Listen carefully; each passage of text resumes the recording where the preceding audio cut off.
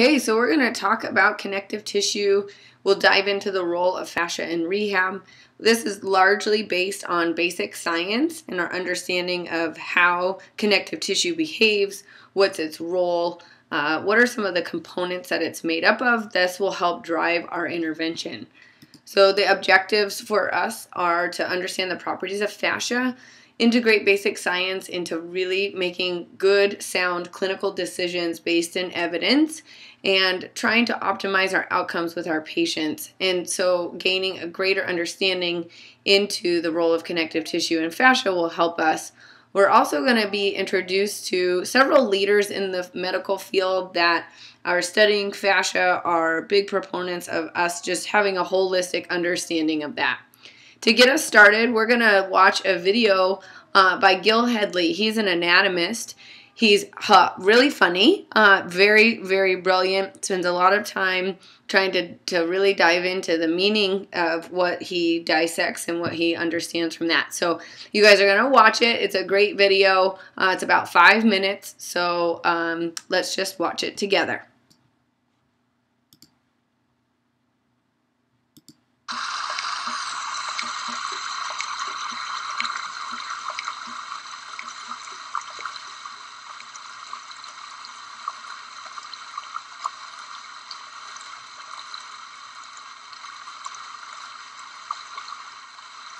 Good. Am I good?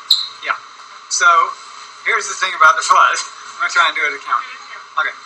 So, we've seen the fuzz. You can see it now. I'll put it in over my voice.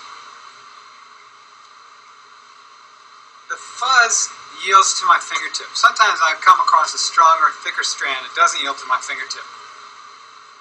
That represents older fuzz sometimes, or maybe it represents the nerve. But each night, when you go to sleep, the interfaces between your muscles grow fuzz, potentially. And in the morning, when you wake up and you stretch, the fuzz melts. We melt the fuzz. That stiff feeling you have is the solidifying of your tissues. The sliding surfaces aren't sliding anymore. There's fuzz growing in between them. You need to stretch. Every cat in the world gets up in the morning and it stretches its body, and it melts the fuzz in the same way that the fuzz melted when I passed my finger through it. When you're moving, it's as if you're passing your finger through the fuzz, just like I did on the cadaver form here. So you have to stretch and move and use your body in order to melt that fuzz that's building up between the sliding surfaces of your musculature. The sliding surface, those shiny white surfaces of the rectus femoris sliding against the vastus intermedialis. So these sliding surfaces are all over your body, and the fuzz is all over your body, and as you move, you melt the fuzz. Now what happens if you get an injury? Ah! My shoulder! My shoulder is stiff now. I'm holding my shoulder. I go to bed. I wake up in the morning. I don't stretch my shoulder. I'm afraid it hurts. So I'm walking around like this. Last night's fuzz doesn't get melted. I go to bed. I sleep some more. Now I have 2 nights fuzz built up. Now 2 nights fuzz is more fuzz than 1 night's fuzz. What if I have a week's fuzz or a month's fuzz? Now those fuzz fibers start lining up and intertwining and intertwangling, and all of a sudden you have thicker fibers forming. You start to have an inhibition of the potential for movement there. It's no longer simply a matter of going, ooh, stretch. Now you need some work.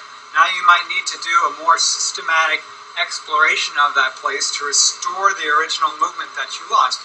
And usually this is the case. We have a temporary injury, then we restore our movement. But sometimes we call this aging, the buildup of fuzz amongst the sliding surfaces of our bodies so that our motion becomes limited, the limit cycles become introduced into our normal full range of motion, and we start to walk around like this. We're all fuzzed over. Our body is literally solidifying. We're reducing our range of motion in individual areas of our body, for our entire body in general. So I believe that one of the great benefits of body work, whether it be massage or structural therapies or physical therapy or any kind of hands-on therapy, these types of therapies introduce movement manually to tissues that have become fuzzed over through lack of movement, whether the lack of movement is because of an injury and a person is protecting that injury, or because of personality expression. Oh, it was many years when I just walked around like this, so I was very still and monk-like. So, and then I became a little more dynamic in my personality when I realized what I was doing to myself and the kind of life that I wanted. So, you can grow fuzz by choice or by accident or whatever, and yet here, now you've heard the fuzz speech, you know that you can take responsibility for melting the fuzz, and if there's too much fuzz in your body and it's frozen up, you might want to seek help in order to introduce movement so that the new cycle is a little more movement and a little more movement and a little more movement instead of a little less movement, a little less movement, a little less movement. Fuzz represents time. The easier it is for me to pass my finger through the fuzz, the less amount of time it's been there. If I got to whip out my scalpel to dig my way through one otherwise sliding surface and another, you know that that's been building up for a long time. So you can actually see time in fuzz. That's the fuzz speech.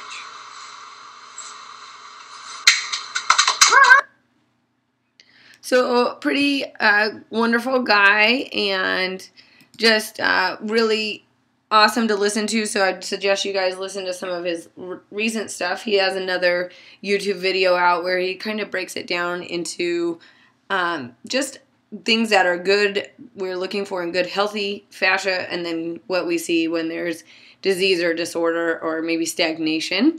So just one of those references for you guys to dive into and enjoy the way he speaks, because it's pretty easy to follow.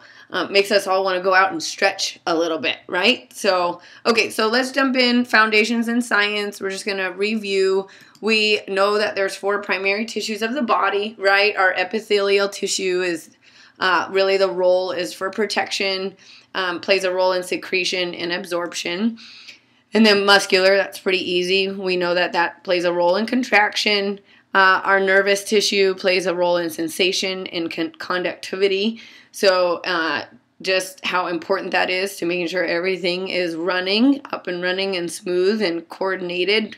And then we have our connective tissue, which has a lot of roles in our body, but things just for us to know. One, it provides support, so it's a supporting structure. And as you can see here, even in this picture, there's a supporting layer, and we see that it gives support to the tissue layers.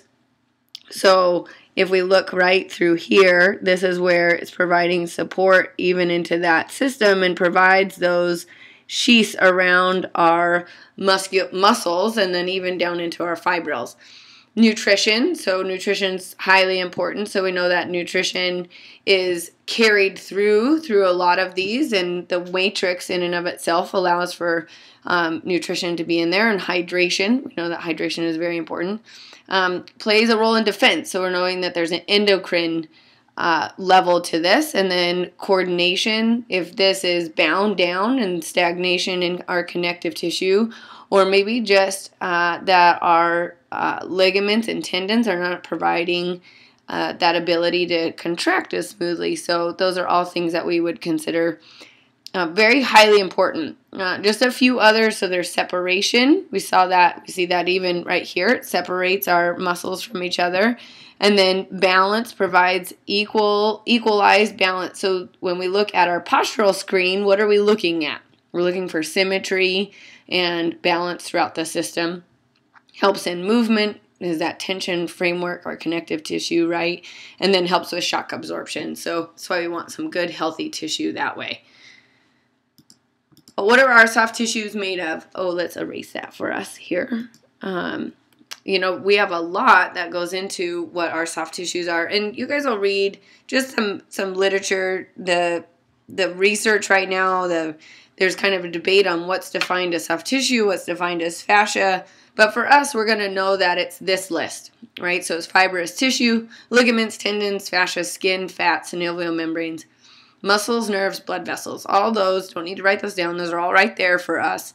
Understanding that the soft tissue and those fibrous tissues play a role together, and where those fibrous tissues are found, they're really, if we look at the orientation, they're parallel bundles of collagen fibers. So if we think about where our fibrous tissues at, mostly it's that dermis, so the outer layer, our tendons and our ligaments, which will play a big role in providing that strong support that we need to make sure that we don't get injured.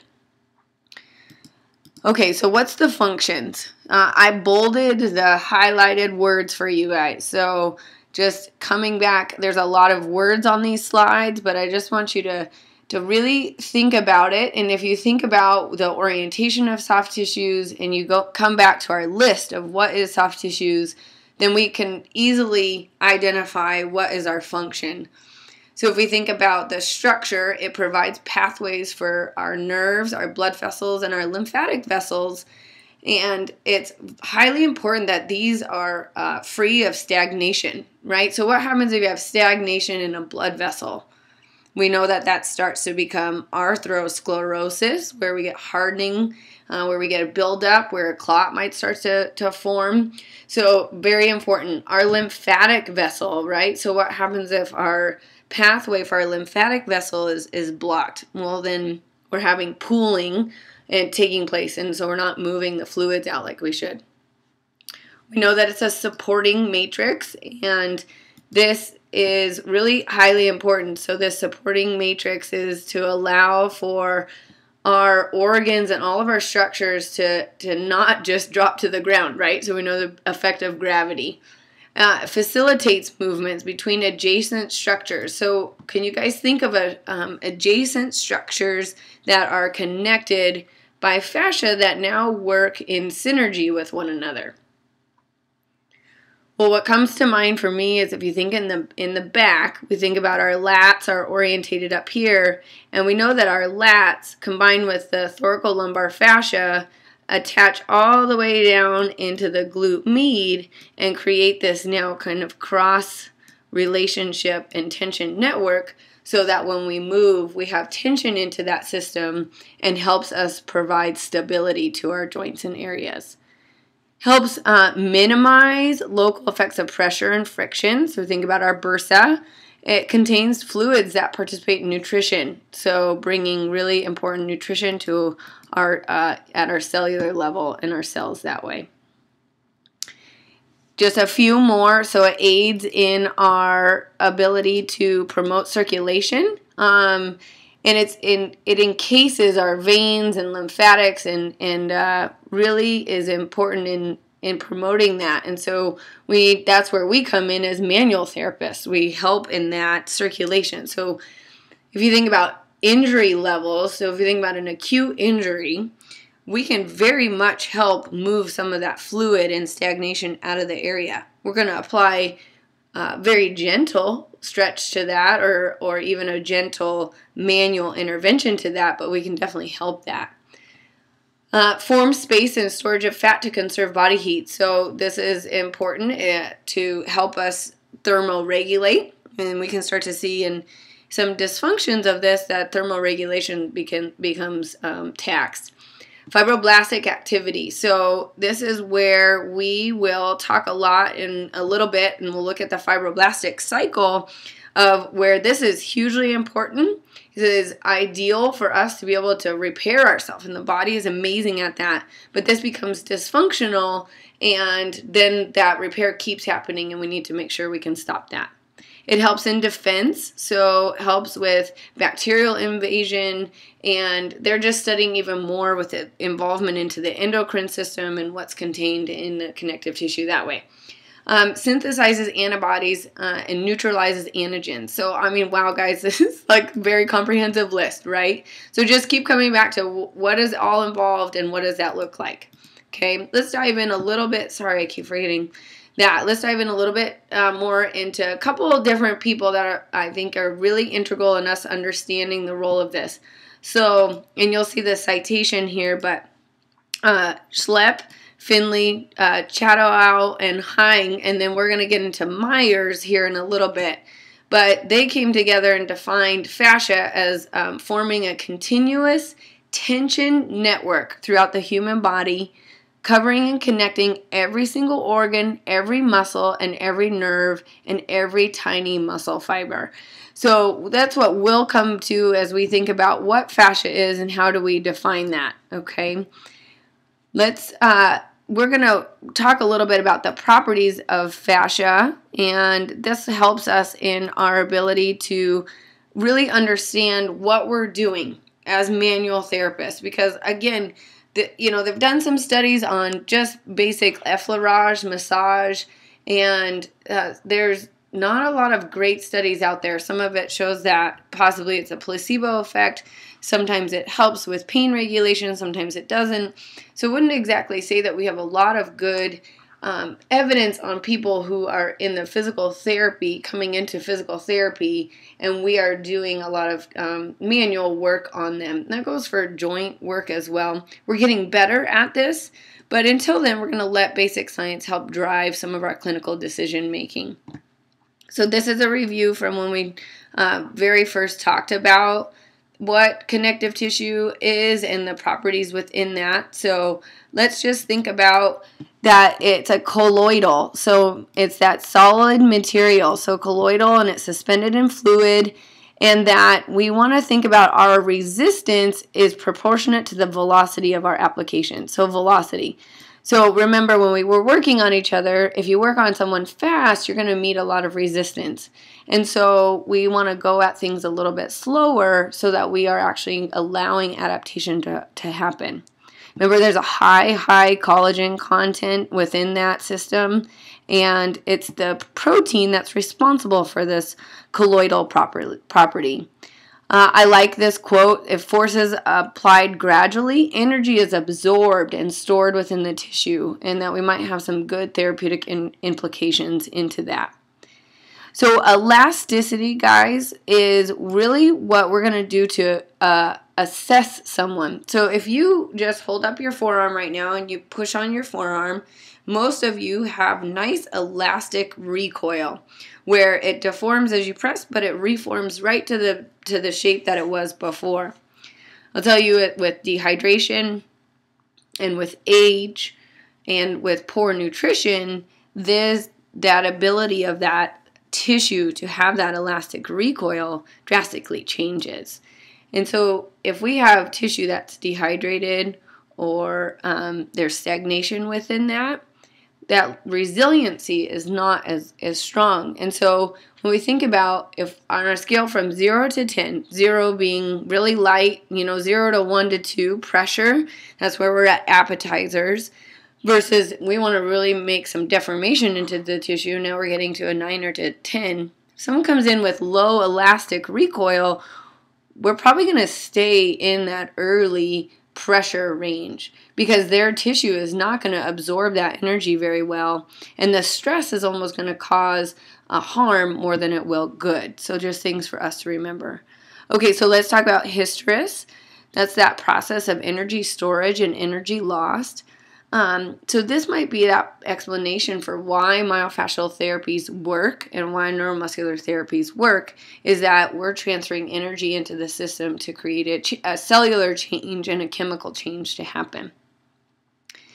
Plasticity. We really are driving that. We're overcoming that elastic property, right? So we want to think about, are we going to make a single intervention? Are we going to make long-lasting changes? And what do we need to make sure that if we want someone to get better for longer, it really does rely a lot on what they're going to do after they leave your treatment station. So we need to make sure that they have a lot of good home exercise programs, and that we always ensure that they're doing some quality movement to keep what we just got them.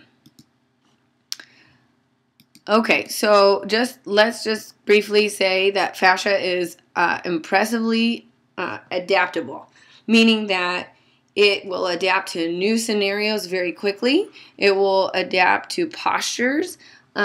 So this is huge in us thinking about, we actually can make a change within that fascial sheath and therefore make a change throughout the system.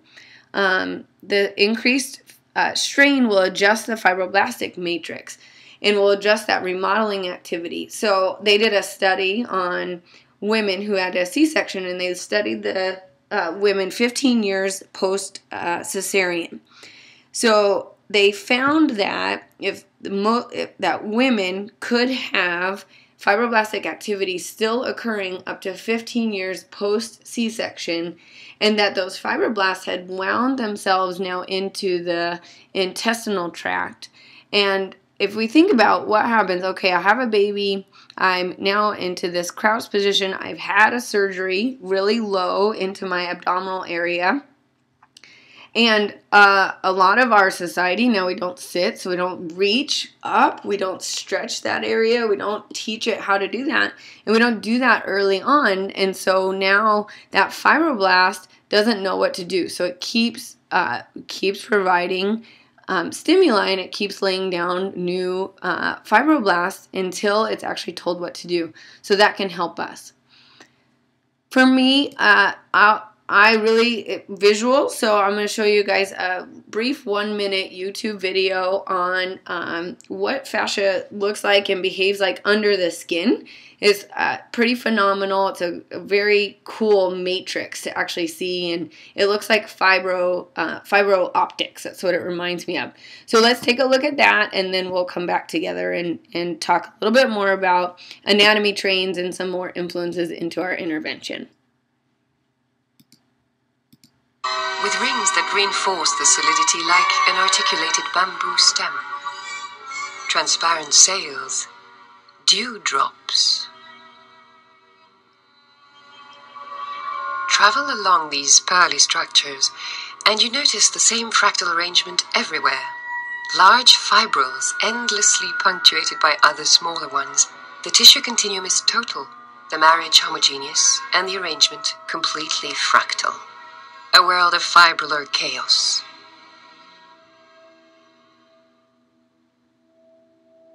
The human body would seem to be one and the same tissue that has differentiated over time, but whose basic organization is stereotyped. Yet this organizational framework supporting life must have its inherent rules of behavior.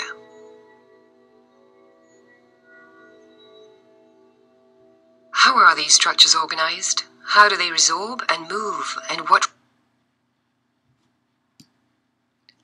There's a longer 28-minute video. You guys can just Google strolling under the skin if you'd like to see that. There's also a lot more that we'll get into with Tom Myers. He's a great, really researcher to follow.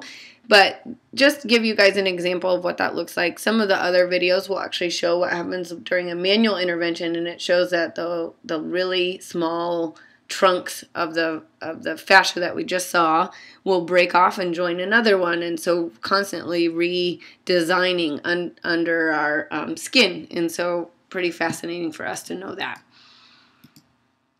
Okay, so in your manual therapies book, there is a lot of discussion on anatomy trains, and so Tom Myers has been doing a lot of. He's a lot like Gil Hedley, so an anatomist, PhD, who studies anatomy and what's the role of that. And so as he has done, thousands and thousands of dissections, he started to see a patterning of our fascial lines. And so they are sheaths of fascia that are interconnected. And as he started to dissect, he could start to paint patterns into where these connections were from and movement. One thing about this picture that I really think is phenomenal for us to just really come back to is that we are connected. So if we think about even just this wrap around right here, and we talk a lot about that anterior body wall, right, and what that tightness will look like, it would also lead us to think about what's happening right in the center. So what's right underneath here, that diaphragm, here's our xiphoid process, so right into here.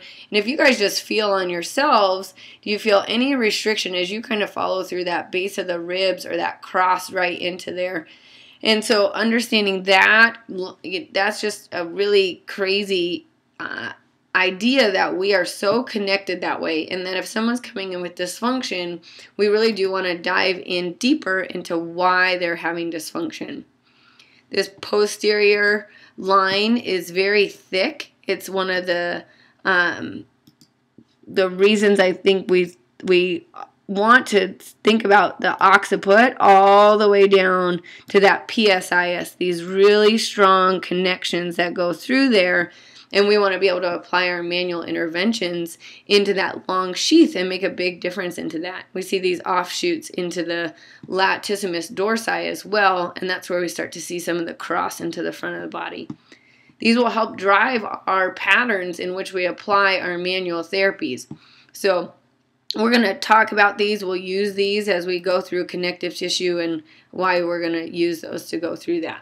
Some of the lessons we've learned from anatomy trains. So they're continuities, and that we're not separated, we're not isolated, that things are they're continuous within of each other. That we have these different tracks that we can follow and different thicknesses to those tracks as well. The fascial planes can divide, and then they can also blend together. So there's different thicknesses that will help us with that. And if we think about our deeper single joint muscles, and those are our local muscles versus those bigger global muscles, what those might encompass and what those might need support from our fascial system as well.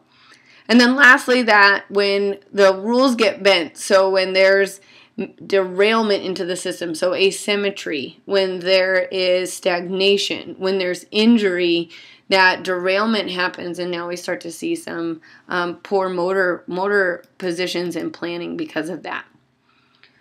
So I think it's important for you guys just to know these. I don't think we really need to dive fully into this. This is detailed into your book. I just wanted to give you guys a little bit of a summary onto these, and thinking about that superior front line, the superior back line, the lateral line, and then the spiral lines, and what each of those encompasses.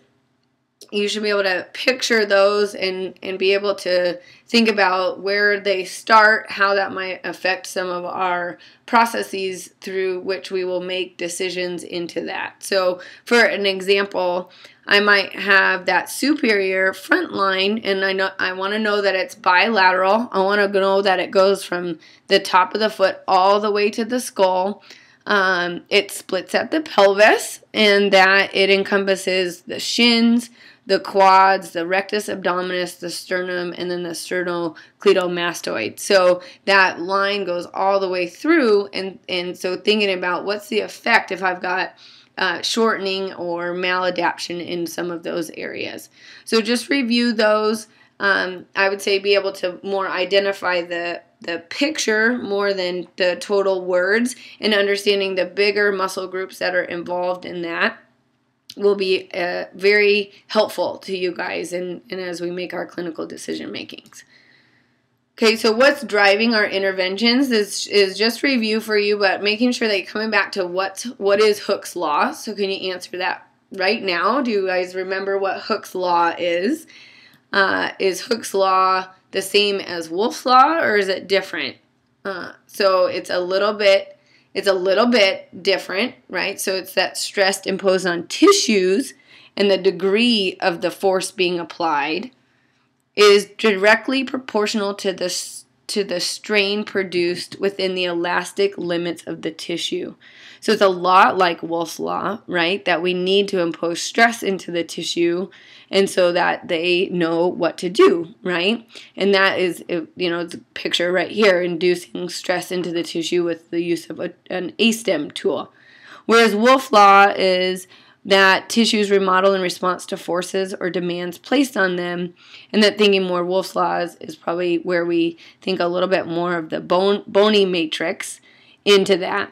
And then what also is going to drive where you're at is those stages of healing. And so really understanding, are they in an acute phase where there's lots happening? So just reviewing this, inflammatory, and that there's this overlap. And we know we talked about that within you guys a while ago. So you guys stick to what you were taught in your other class. But I think for the sake of our discussion, we just want you guys to understand that there can be a very quick healing response that's happening, and that there's a lot of overlap, and it depends on how people are taking care of themselves. What is the state of the organism when injury first happens?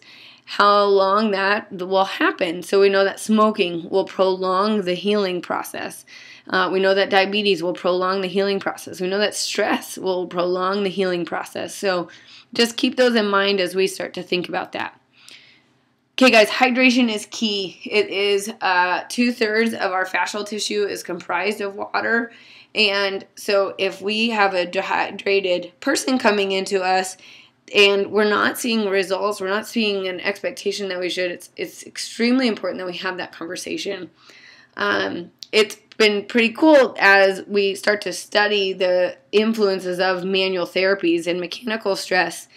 It shows that it's like a sponge. So if we squeeze a sponge, that as we release that sponge, the sponge will now take up a good amount of good water, basically. And so that we can create a pumping action within our system by providing a manual therapy. Also, so that external loading can result in refreshed hydration. So that's the same idea that we're trying to put into the system a stress to change the matrix underneath of it and to change the stagnation underneath of that. Also showed that the application of a mechanical load can help replace bulk water zones in the extracellular matrix with bound water molecules. We don't need to dive into what all of that means. What I really want you guys to understand is that bound water is a healthier constituent. So it's made up of healthier balance between all of the chemicals within that body and that extracellular matrix. And so our mechanical load can help change that and create a more healthy environment. What does hydration mean? So really, hydration is a means of a transport, right? So we know that if we're dehydrated, our blood gets thicker, things get slower. So we want to make sure that we have really healthy tissue that way. So everyone wants to go get a drink of water right now. Hit pause, right? And go get a big drink of water. It reduces friction, acts as a heat buffer. So that's highly important as we're putting our manual stress into there, that we're trying to help our patients understand that we need them to be hydrated to go through that. 99% of the body's chemicals require water. How crazy is that? So we know that a trigger point is a maladaptation of the Krebs cycle. So the Krebs cycle is overacting, and so it's not stopping, and our manual intervention will go in there and help that. But also, can we help our patient reduce some of that tension system by just having that discussion on hydration? We know that it provides volume. We know that it helps with the lubricants between our joints. Okay. Lastly, just think about that fluid is reduced, the sympathetic reflex activity caused by pain can follow. So it's just that this can really affect those. So I think a lot about someone with maybe who's being diagnosed with chronic pain, who's had an injury, maybe that just has now turned into a chronic injury. We know that not only is there centralization of that pain, but there's also stagnation into that area, and there's probably poor nutrition and poor hydration. Those are things we can help change.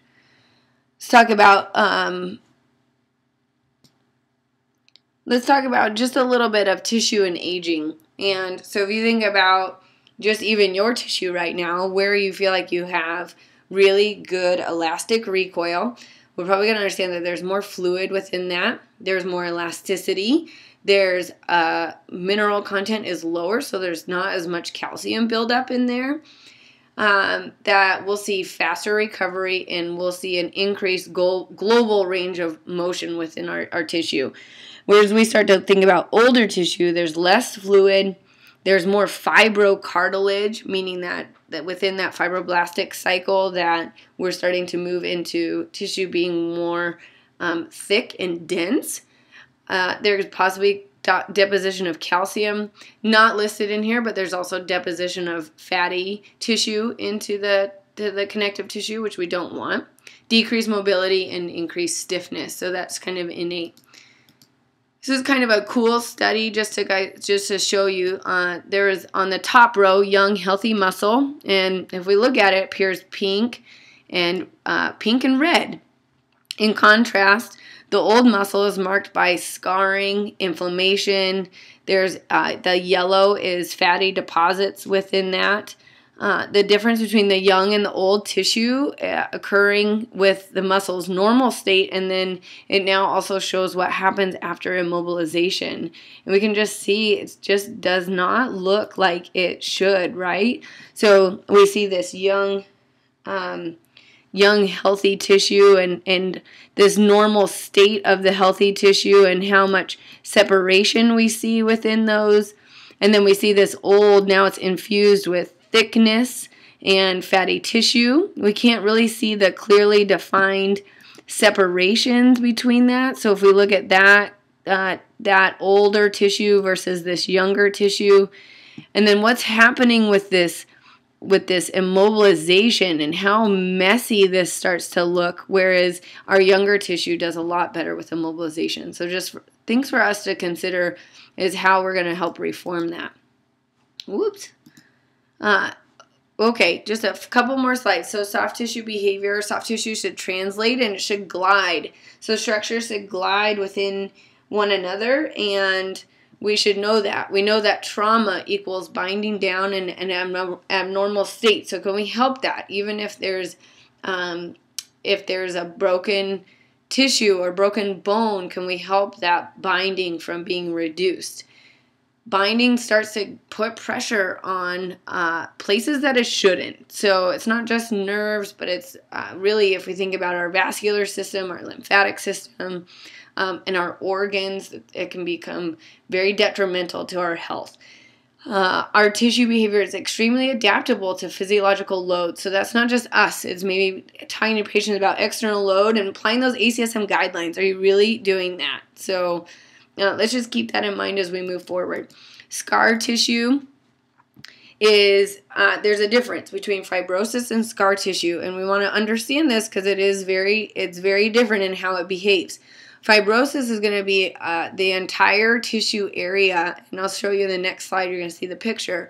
It's typically cyclical, and it can be an irritant that keeps producing and is keep going on until the stimuli acts to stop that. Whereas a scar, it has clear-cut stages of healing. And so that's when you'll go through every single stage, and there will be kind of an end to that stage. It's linear in its presentation. Usually it's multiple layers, depending on if it was a scalpel that did it or if there was a superficial cut, whatever the injury is. And like I said, there's completion. So if we take a look at this picture, we can see just the difference between the two and what that's really helping us to understand. See how the scar tissue is very linear, right? So we know that this scar tissue is making a difference. Now this is just the normal matrix underneath of that where we can make a difference, right? Maybe we might apply a superficial stress and try to affect these tissues down below, but this scar tissue is very, very, very thick, and we want to mobilize it to the best we can, but we're thinking about also the tissue and structures underneath of that. Whereas we look at the fibrosis here on the left, and we start to see this cyclical nature of fibrosis. And as it keeps forming, it's going to keep forming more of this cyclical nature and take up some of that healthier tissue and lay down more thick forms of that. Whereas we see that this side is healthy, and so is this tissue, right? This is kind of that healthier matrix, and so is this. So are we going to really try to use our principles and apply manual stress to help improve things? Absolutely. This is an important slide for you guys and to understand and to really think about what's happening in the case of postural abnormalities. Or are we sitting too much? Or maybe I broke my foot and now I'm on crutches for a prolonged period of time. So what happens? We know that lots of different things can happen, but let's just start here. There's abnormal movement that occurs. So abnormal movement occurs, so now we start to get an irritant within the tissues. the irritant tells the body that something's wrong. So it says, something's wrong, I need to fix it. So our macrophages come in, they're like, doo-doo-doo, I'm going to come in and help out. And what also is interesting is we also know that there's increased vascularity. So we want to send lots of our troops in to heal that tissue, right? So now I'm starting to lay down collagen, and I'm starting to see that there's fibroblastic activity, and that I'm going to keep this up until my body says that I'm okay and that abnormal movement stops. But now I've increased that production of connective tissue. And then we see that there's increased activity of the myofibroblastics activity. So now it's introduced into not just the outer extracellular matrix, but now we're involved in most of that. And because I'm starting to lay down more and more, right, and we saw that cyclical thickening. So it's thickening, but it does it in kind of that circular manner. So it starts to take up more and more and more of the tissue. And so now we're starting to get, like we talked about, if there's a knot in your shirt and it starts to be cyclical, and now we have winding of the tissue, that abnormal movement still continues. We haven't unwound this tissue. So our manual intervention, we want to come in and apply some mechanical stresses to take this away, right? To try to get this to stop happening, right? And we need to fix that abnormal movement so that the irritant stops and we can stop this cycle from happening again. We see that if we don't, then we start to get densification into the system. And so, which is not that great, right? So if I have a thicker area right here that's supposed to be thin, like that's strolling under the skin, and now it's dense and it becomes harder to move, this is going to take a lot more manual therapy. And sometimes we're going to think about our contractures and are we really able to make a change now? Or has this become a permanent state for the person? Really like this quote, Dr. Harvey Bickelson. It's there's a constant expansion and contraction based on outside air pressure as much as internal volume unless it's blocked. Soon as our flow starts to stagnate, the body tries to open it up. Flow, stagnation, and inflammation are interdependent. Their relationship changes as they balance each other. Release the stagnation and allow fluid to flow, and healing will follow. So I want you guys just feel your upper traps right now, right? So like stagnation, we know that that upper trap being tonic has changed its true role. And so what is that? That's stress, that's poor positioning, that's probably not enough stretching. There's a combination of that. So if you came into me with some neck issues, some shoulder issues, I'm probably going to want to think about all of that stagnation that's happening and how I'm going to release that to make sure that fluid is really flowing like it should. Just another picture to show you what starts to happen as there starts to be densification within the system. So you can see that there's just nice striations here, right? But as we start to get fibroblastic activity, it starts to become thicker. And it starts to decrease that ability of the myofibrils to go through that action potential as fluidly as they should, and will affect our ability to move. And so we want to really make sure we're staying mobile and healthy.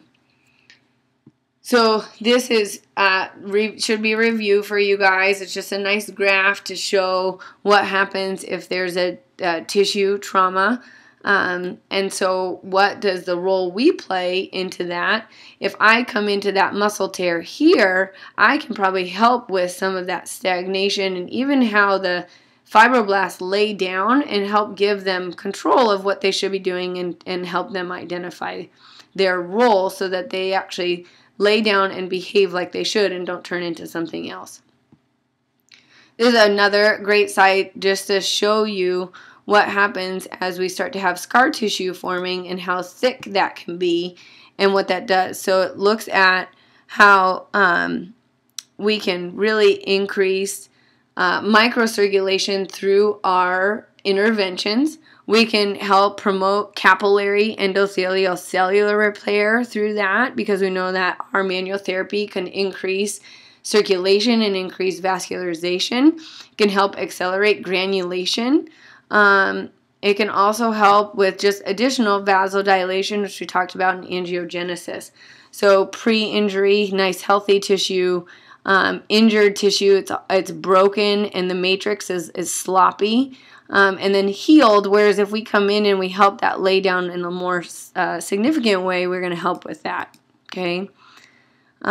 What's a trigger point? So a trigger point is an abnormal a buildup or now abnormal circular formation of fibrous tissue.